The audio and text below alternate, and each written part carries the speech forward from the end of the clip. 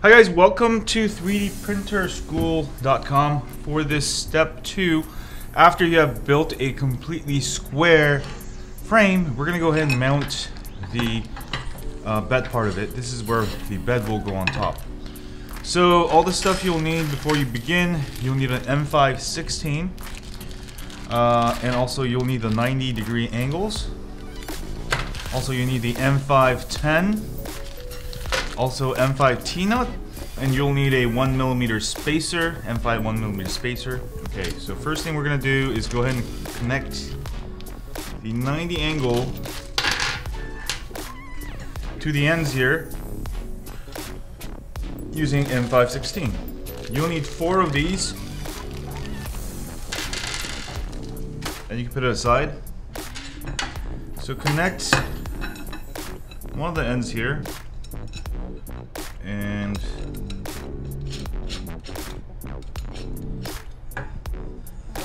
okay, try to make it square by placing it on your table.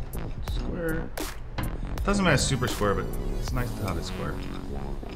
Go ahead and connect the other end.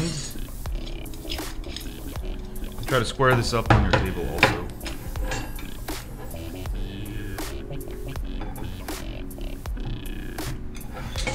Alright, when you're done, you should have a piece like this that goes right over like that. Okay, do the same thing for this other guy. Alright, in this next step, you're going to place 2 T-nuts here and in the back. So you need 4 M5 T-nuts. And we're just going to mount this on there. You can go ahead and use a thinner Allen key here, Allen wrench. Go ahead and insert it and just sort of get it in there and slide it. Same thing over here. Slide it. We can move these later, so it doesn't have to be exact, but you can go ahead and measure out approximately.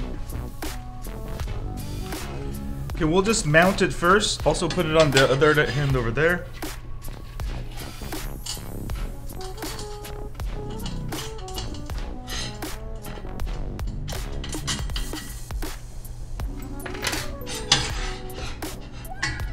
And we'll align them about the same and put the holes in.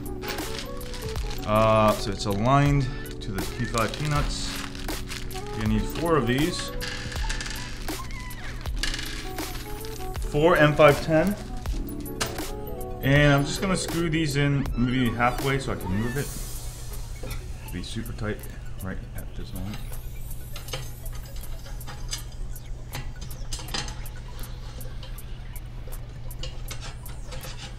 Alright.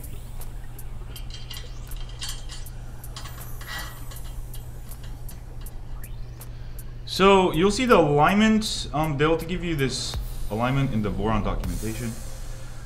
So half the printer, so mine is a 350, so it's gonna be 255. I wanna measure it out to, let's say this edge here. So it's gonna be from this edge to here, it's going to be 255 minus 65, which can be 190. Alright, so I'm going to go ahead and use a ruler, and later on you may have to change it a little bit, so don't worry too much about this step, as I have to change it. But I'm going to go ahead and mark this at exactly 190, align it with the ruler. Align it with the ruler, always best. Much better results here. 90 there. Alignment, the ruler. 190 there.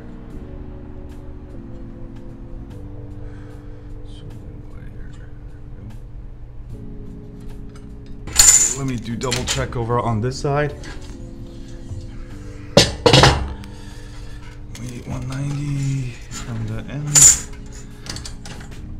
That's not it.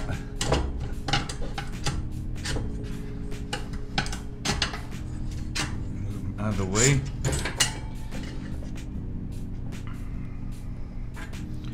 190 is going to be precisely right here for the frame. So I'm going to be posting my mistakes on also because even though you're building this Voron, you're gonna make mistakes, and you may have to backtrack a couple times, even if it's, you know, not your first time. But okay, this one's in the way of my ruler a little bit. Move it out of the way. Okay, there we go. 190. 190 should be right here.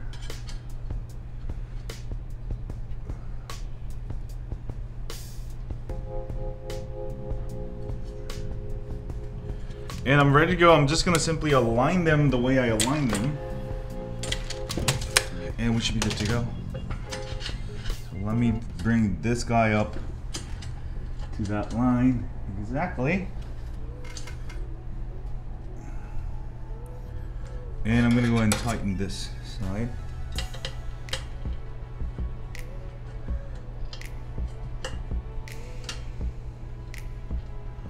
And also the other side.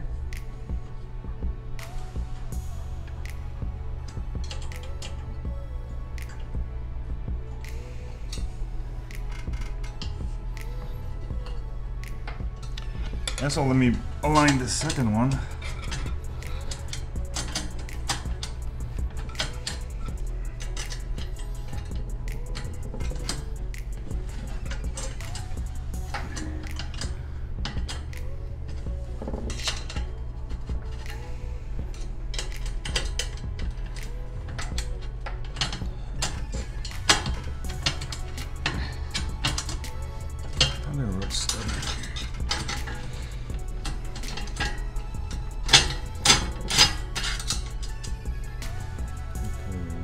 There.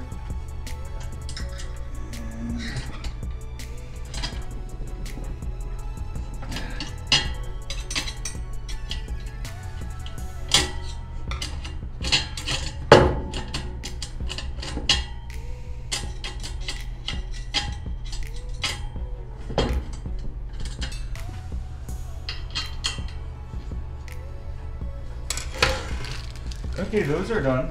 So at this point, guys, there is no front or back until you put the bottom panel on.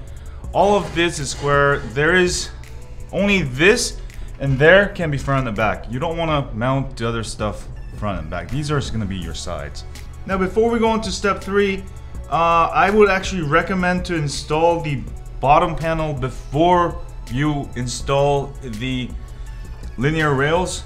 Also, if you have trouble with alignment, you can go ahead and fix it right now.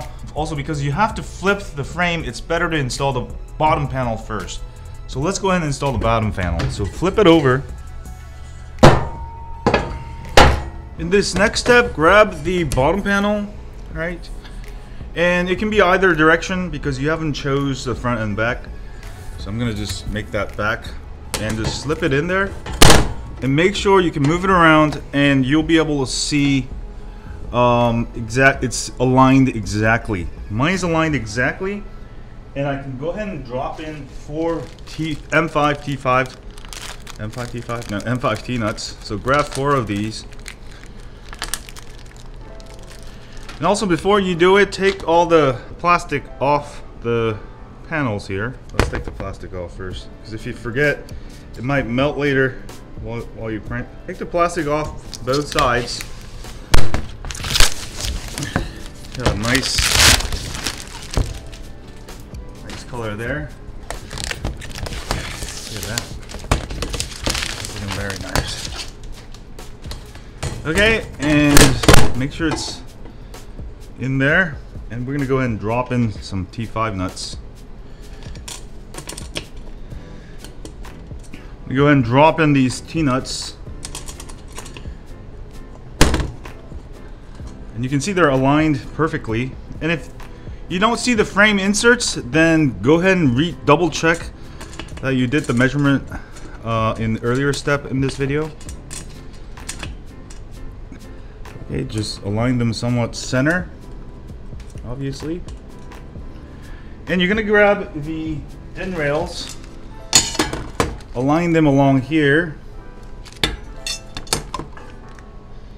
All right, it should be 90 degrees from the rail, the bed mounts. Right, and you're gonna go ahead and use 4 M510, and you should be good to go. Use 1, 2, 3, 4. And if the alignment's off, try flipping it. Then you should be able to insert it. Ooh, that's a little odd. Okay, it might barely fit. Yeah, it fits. It sort of barely fits. Okay.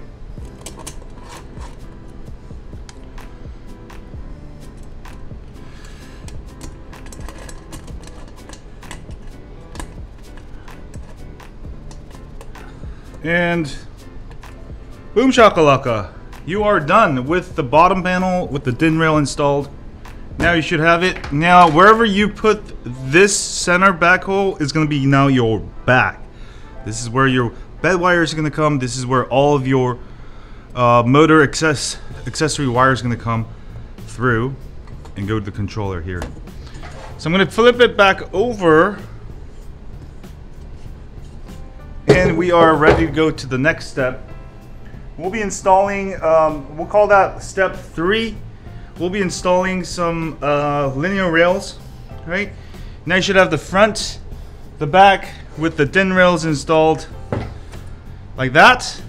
And we're ready to go to the next step. That should have took you less than 20 minutes to install this and also the bottom mounts.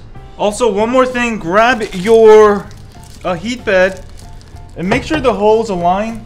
Alright, mine aligns perfectly. If they don't align, they're a little bit off, this should be okay, but if they're off by a lot, later on your bed's not gonna fit. So make sure it's aligned, and mine aligns pretty good. I'm gonna set that aside for another day.